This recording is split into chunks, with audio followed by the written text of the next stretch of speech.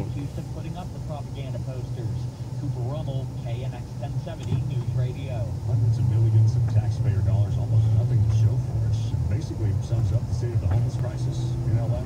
Voters in L.A. City and County approved over $2 billion worth of new taxes over the past few elections to address the homeless crisis.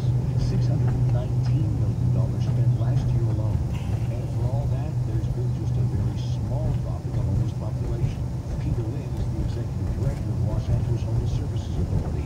We do need Angelinos and Californians to stop resisting the introduction of pure affordable housing. It takes too long to build it, and we need people to work with us. That's not a problem that's going to be solved quickly, but it is something that we need to solve because we have more households to house in California than we have housing units. Lynn says the main problem is the enormous increase in the number of people falling into homelessness. Chris Seals, KNX 1070 News Radio. California's shrinking population could cost the state a single hours.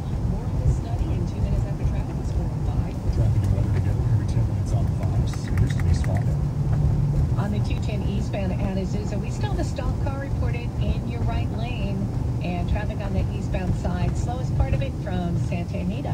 Santa Monica wreck, 10 eastbound at Centinela. This is a 3-car crash with a backup into